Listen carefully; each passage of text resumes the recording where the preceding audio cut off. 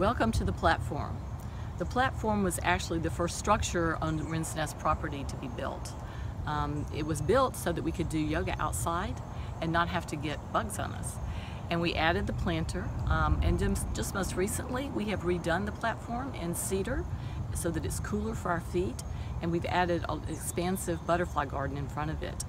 And beneath the platform there's a labyrinth, a walking meditation, and the platform is a great place it has electricity on it, so you can have a band or you can have music out here. My son was married on the platform in Wren's Nest.